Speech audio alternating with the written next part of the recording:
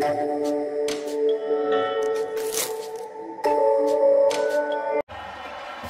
hesitation from the Sooners. They're going to go on 4th and 3. Jeremiah Hall comes into the backfield with Hurts. He runs straight ahead, makes the move, gets the first down and a touchdown. Jalen Hurts from 30 yards, and Oklahoma strikes quickly.